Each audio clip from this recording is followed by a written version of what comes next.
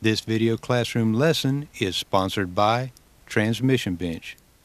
Visit the transmissionbench.com store for the deluxe super kit, other parts, and even the video classroom lessons used during this project. Hello again. I'm ready to move forward with the reassembly of the transmission, and I hope you are too. This is AODE 4R70W class, Part 2, Lesson 3. In the last lesson, we took a second, closer look at all the parts and took a short tour of the overhaul kit and other new components. We also prepared the case to accept a modified overdrive servo piston pin by chamfering the edge of the pin bore here. Before we can reinstall the drivetrain into the case, there are a few other steps to take, which are the goals of this lesson and Lesson 4. The direct, forward, and reverse drums, as well as the pump, need reassembly. Let's get started. Get the direct clutch drum, piston, spring cage, and snap ring and take them to another work area.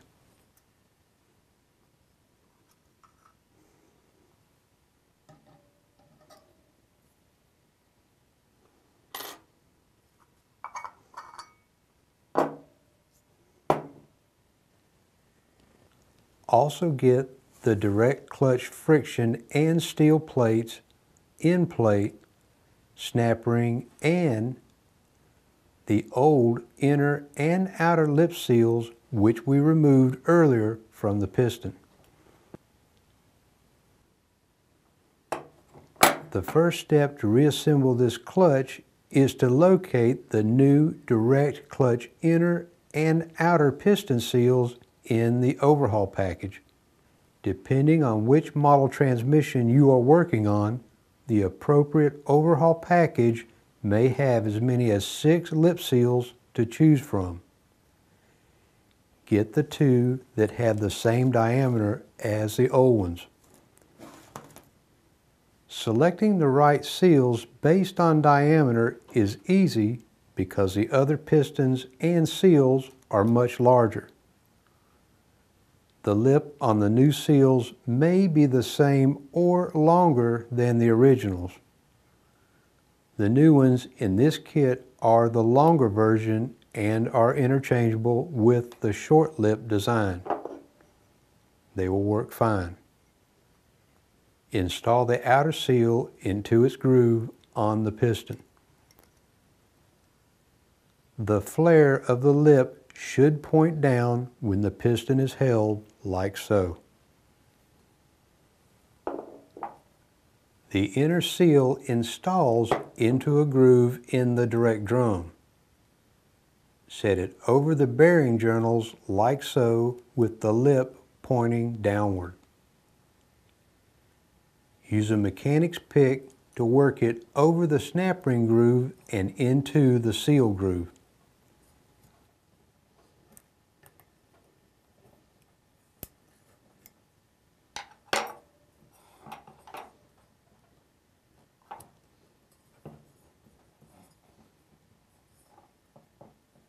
Once again, when installed correctly, the lip of the seal flare should be pointing downward.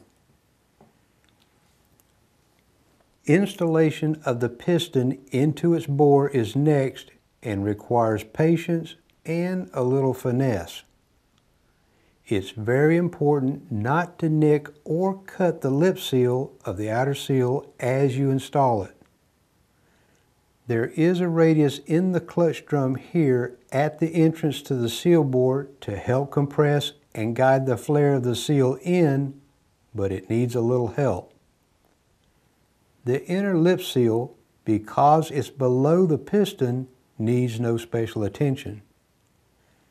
Try this method of installation first. Lubricate the inner seal and piston bore with transmission fluid or a gel type product such as Transgel or Dynatex Assembly Paste Lube. Put some on the outer seal and the outer seal bore.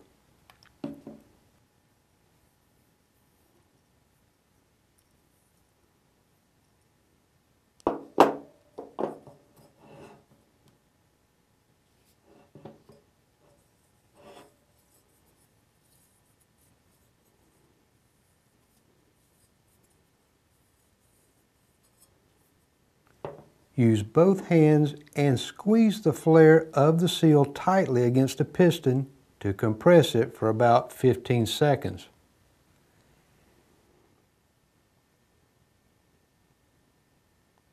And then attempt to push it into its bore lightly while rotating it back and forth. Don't force it too hard. If it will not go in with light pressure, stop, remove it, and again compress the seal with your hands and try again. As I said before, have patience and lightly turn and rock the piston with finesse, and it will just about fall into place.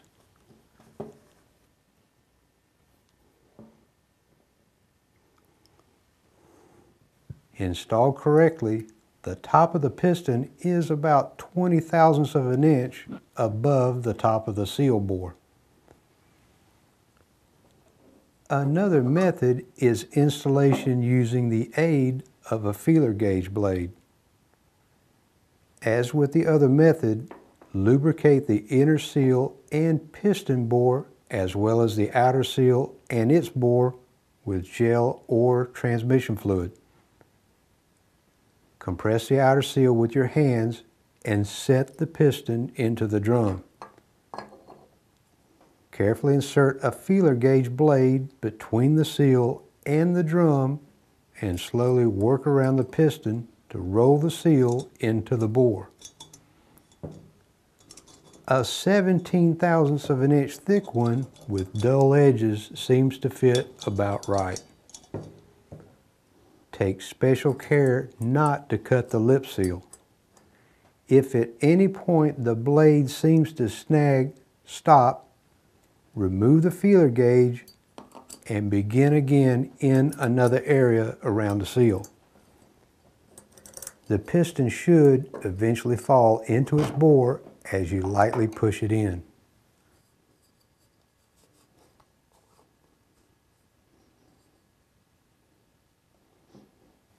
As a side note, use a fine whetstone and round off any sharp edges on the feeler gauge blade.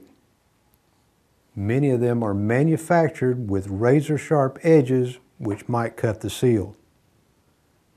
Place the spring cage onto the piston. Compress the cage using the press.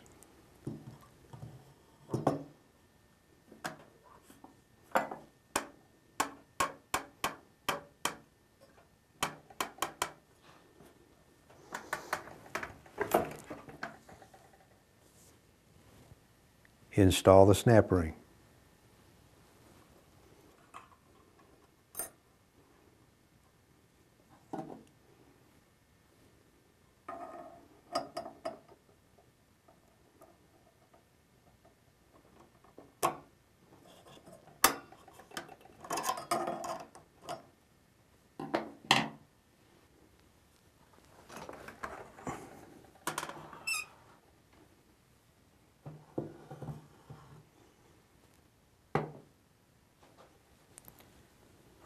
Even though the original friction and steel plates in our demo transmission are like new, yours may not be.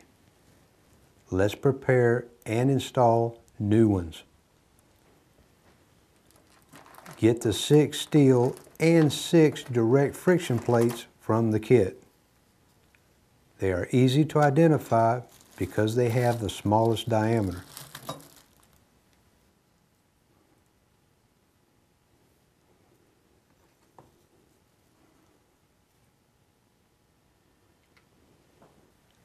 We could install them into the drum as is, but it's a good idea to pre-soak the friction plates in transmission fluid.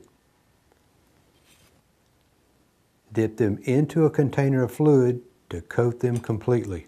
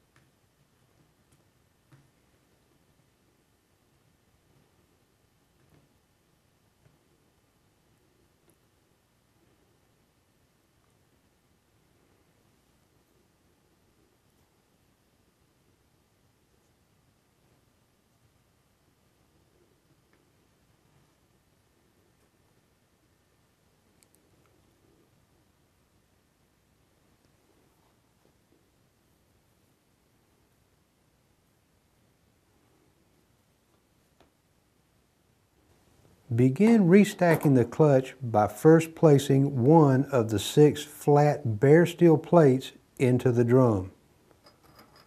Place a friction plate in next.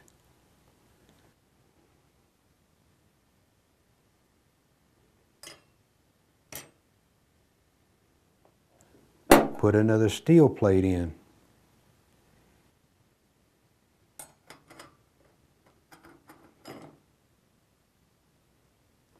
Now put another friction plate in. Continue this alternating stacking procedure until all 6 steels and all 6 friction plates have been installed.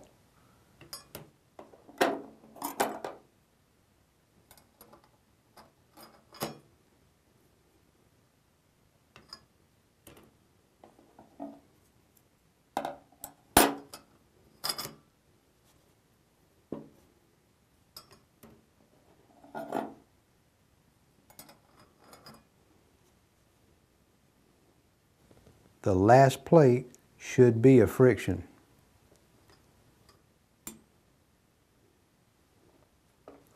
Finally, place the thick, flat end plate into the drum.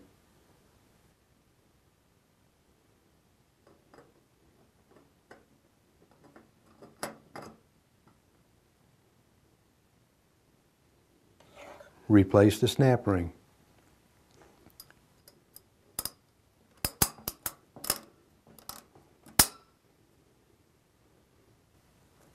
There should be a generous end plate of between 60 thousandths and 90 thousandths of an inch.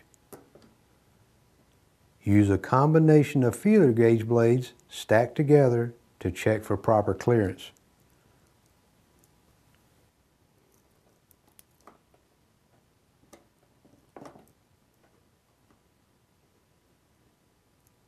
I measure about 62 thousandths, which is within range. If your measurement falls outside of the 60 to 90 thousandths of an inch range, there are selective snap rings of different thicknesses available to adjust the clearance.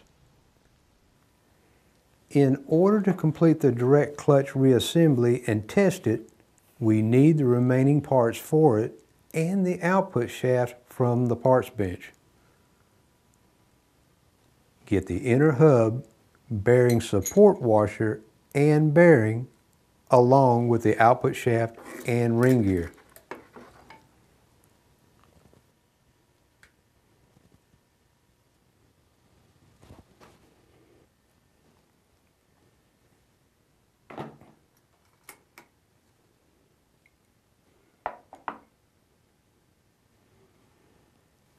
Place the bearing support washer into the drum. The recess goes down against this shelf above the snap ring.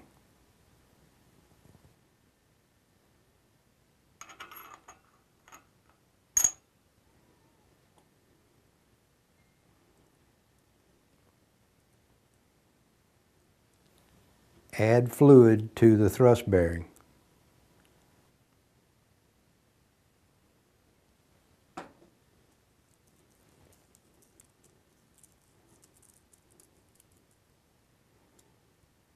Install it with the narrowest diameter race down against the support washer. The protruding lip of the narrow race should face upward. Install the inner hub. Rotate and maneuver it around until it splines with all 6 friction plates.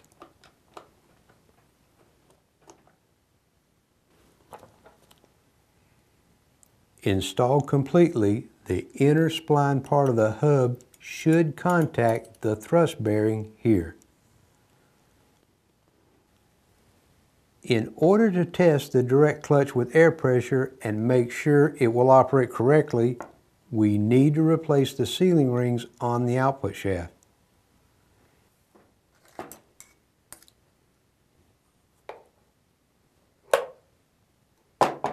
Set both thrust bearings aside and once again remove this snap ring and separate the ring from the output hub.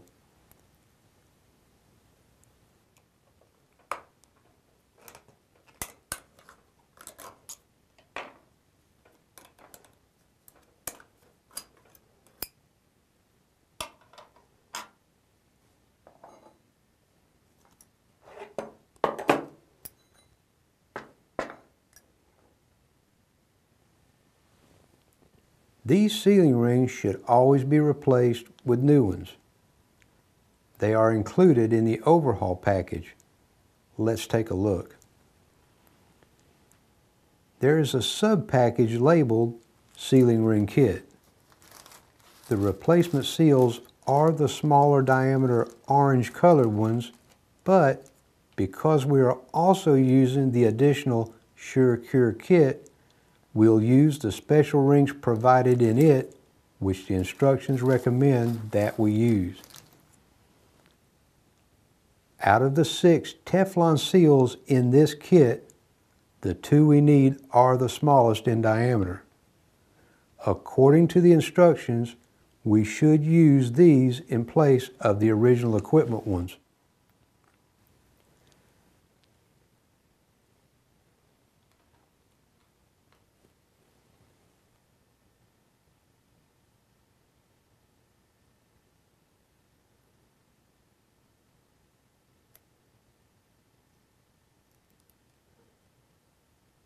The diagonal separation at the ends of the ring is called a scarf cut. They can slide back and forth to provide a very effective zero gap seal.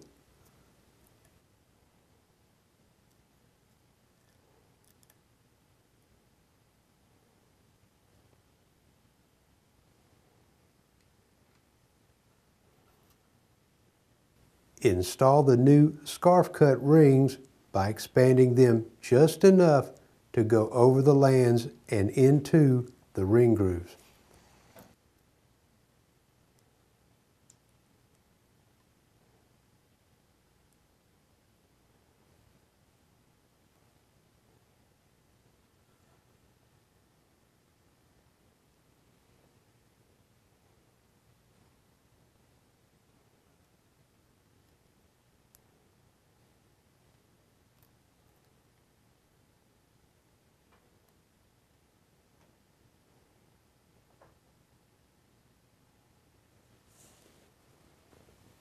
Reposition the shaft upright.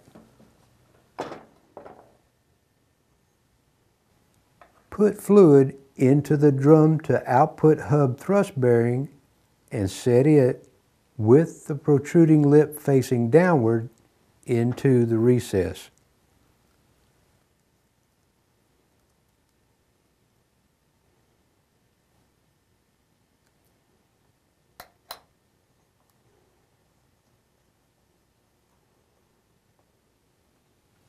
Put fluid onto the bushing journal and seal.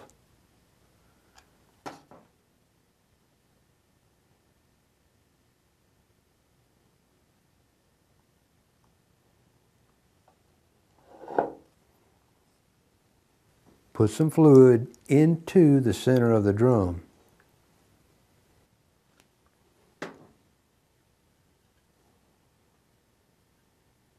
This gentle radius will help to compress and guide the sealing rings into the bore. Now carefully set the drum over the shaft. Once completely down against the thrust bearing, the drum should turn freely. Now lift it off the shaft.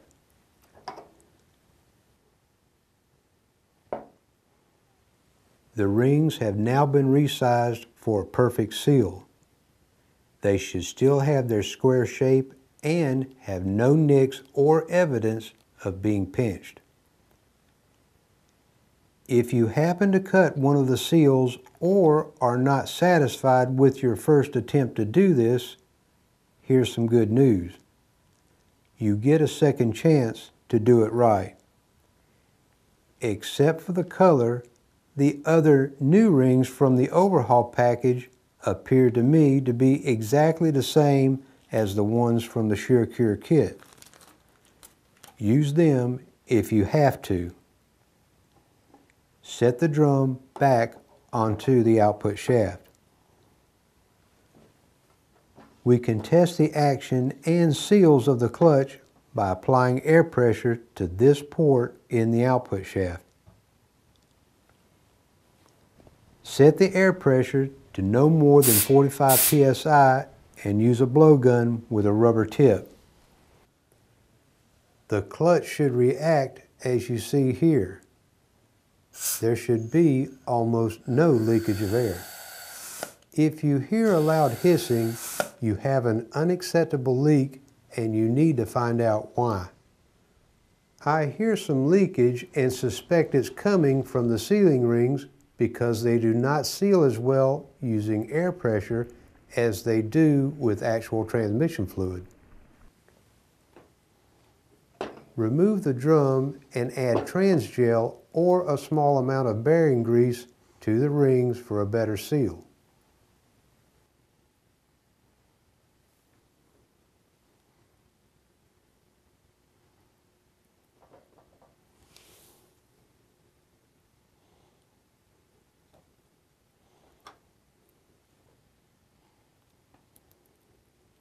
Replace the drum and test again.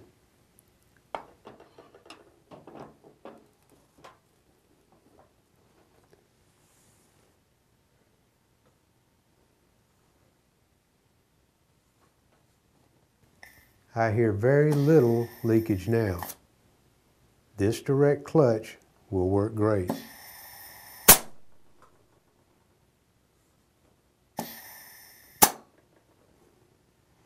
There is another type of Teflon seal you may find supplied in some overhaul packages. Unlike the scarf cut style I just used, these sealing rings are solid and require a different method of installation. As before, remove the original scarf cut rings, or if the rings are solid, use a razor blade and cut them off.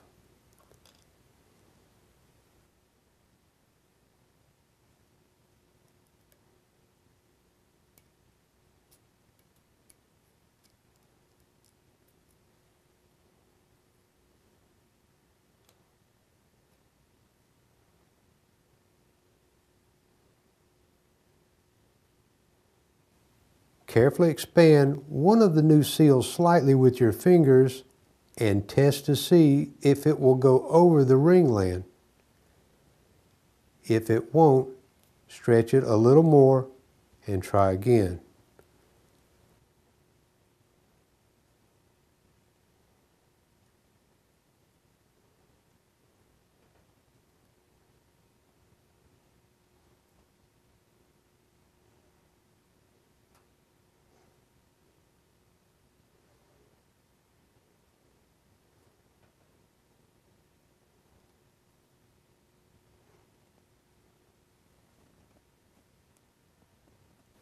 Ideally, you want to enlarge it just enough to go over the ring lands. Don't stretch it too much. Maneuver it into the second groove.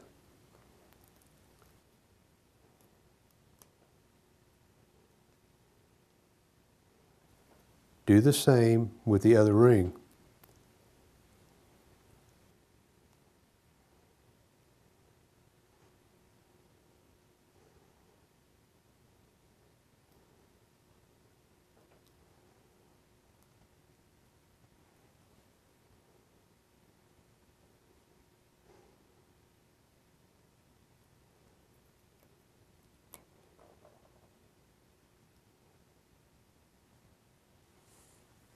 Compress the rings with your fingers as tightly as you can.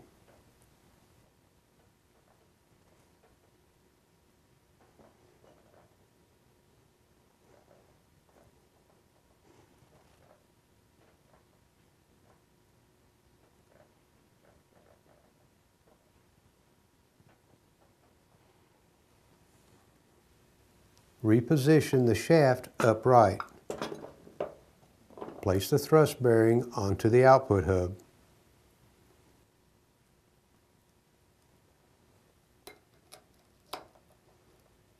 Put fluid onto the bushing journal and seals.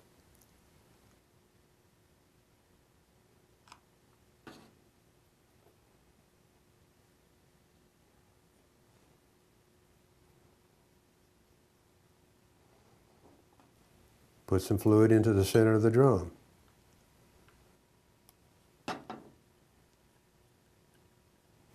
Once again, this radius at the entrance to the sealing ring bore is chamfered to guide the sealing rings in.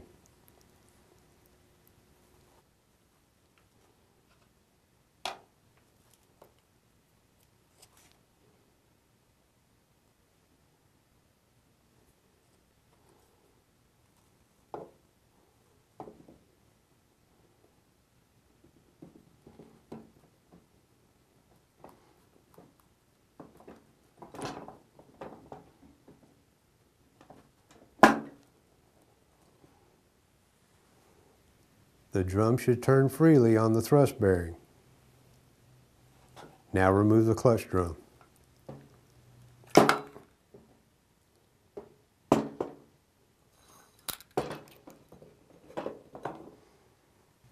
The rings have been compressed and resized for a perfect seal. Like the scarf cut seals, the solid rings should be square and have no nicks or signs of being pinched. Set the drum back on the shaft.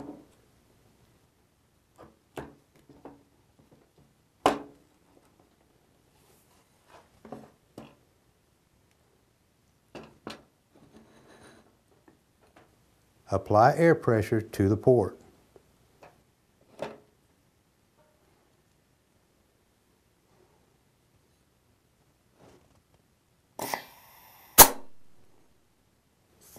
I hear very little leakage.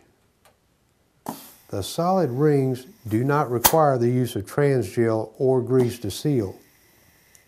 If you hear loud hissing and a lot of air escaping, you have an unacceptable leak and you need to find out why. Take apart the entire assembly if you have to, but correct the problem before moving on to the next steps. Separate the drum and thrust bearing from the shaft.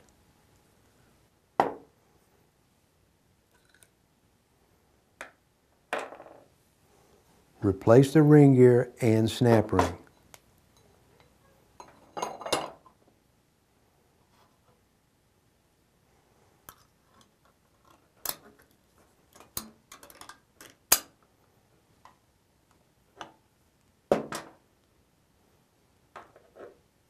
Set the thrust washer and drum back onto the shaft.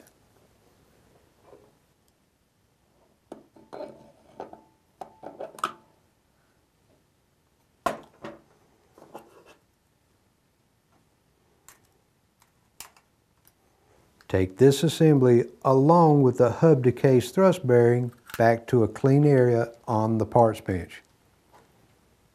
These components are ready to reinstall, but we'll set them here one last time as we work on the other sub-assemblies. Get the forward drum and shaft along with the piston, return spring, and inner snap ring, as well as the clutch plates and outer snap ring.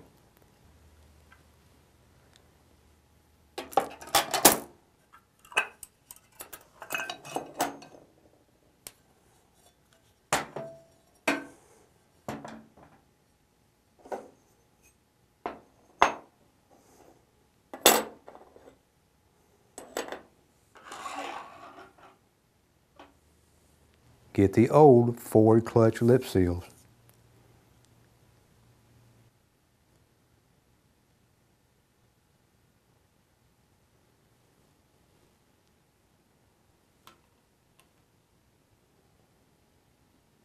Get the new seals with the same diameter from the overhaul package. Out of the 4 remaining lip seals in the kit, the 2 which fit the forward clutch piston are obvious.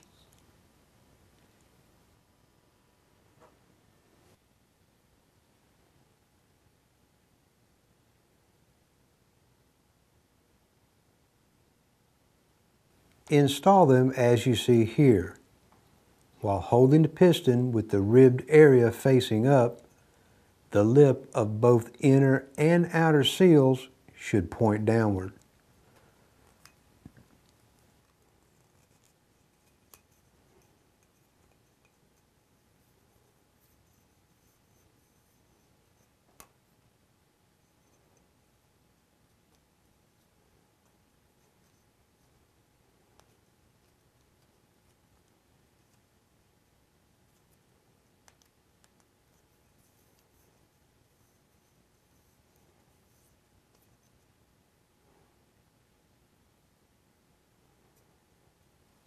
Apply transmission fluid or transgel to the seals and the drum bore.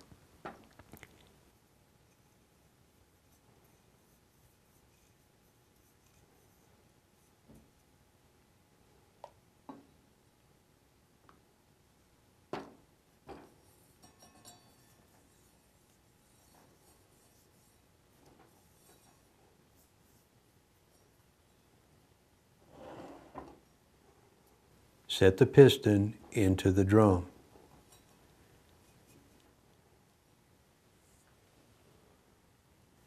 You'll need to use a feeler gauge as we did installing the direct clutch piston. As you apply a light downward pressure to the piston, gently help the seal into the bore by carefully inserting the blade between the seal and the drum at an angle and sliding it around the piston. Work slowly and patiently. Remember to stop, withdraw the blade, and begin again in another spot if the blade snags. You don't want to cut the seal. Maintain an even and light pressure around the piston with your fingers as you do this. The piston will eventually install and bottom out into the drum. Place the return spring and retainer onto the piston.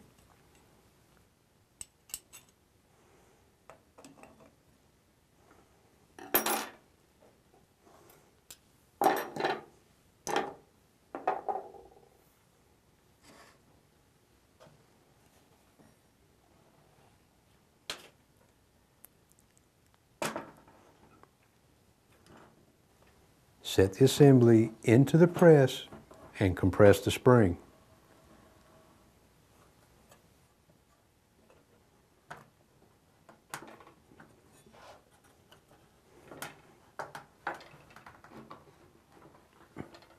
Install the snap ring.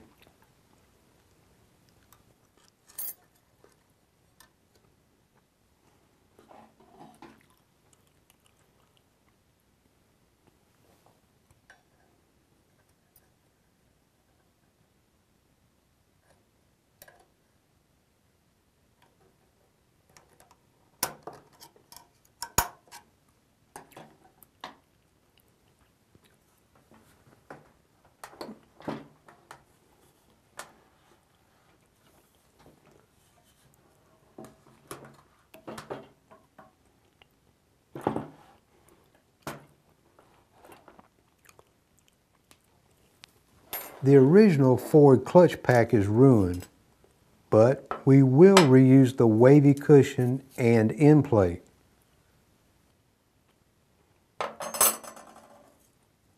We need new friction and steel plates. It's important to note here that forward and reverse friction and steel plates are the same. Get 5 friction and 5 steel plates.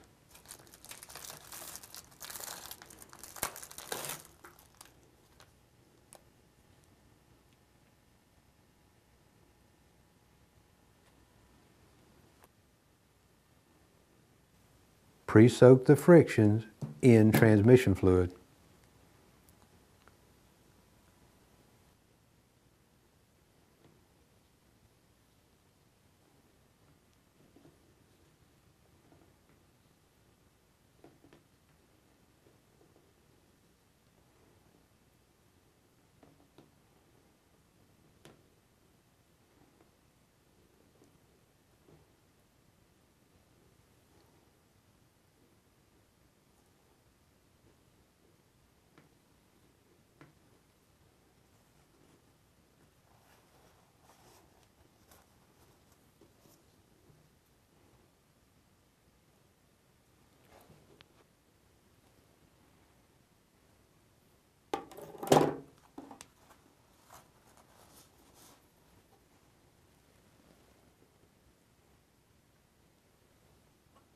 Begin installation of the clutch pack by placing the wavy plate in first. This part cushions the application of the clutch when the vehicle is placed into drive. Now place a flat steel plate into the drum.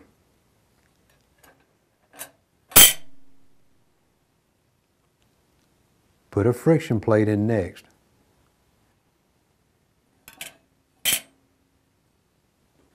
Now add another steel plate.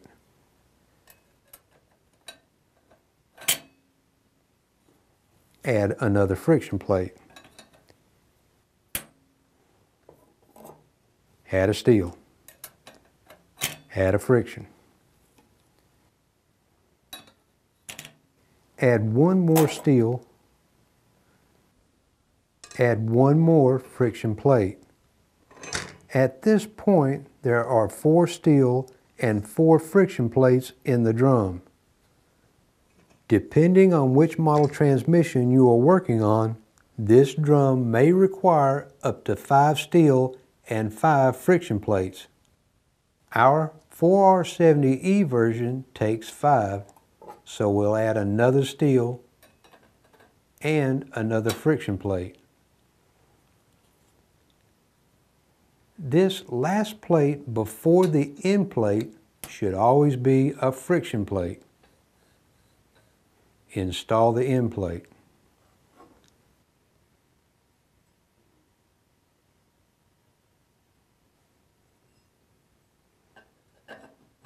Finally, replace the snap ring.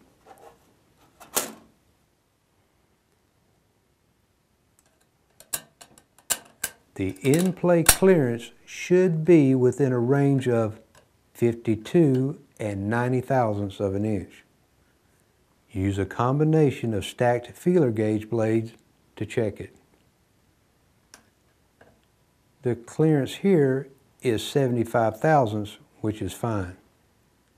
If end plate measurement falls outside of the range, there are selective snap rings of various thicknesses to adjust it.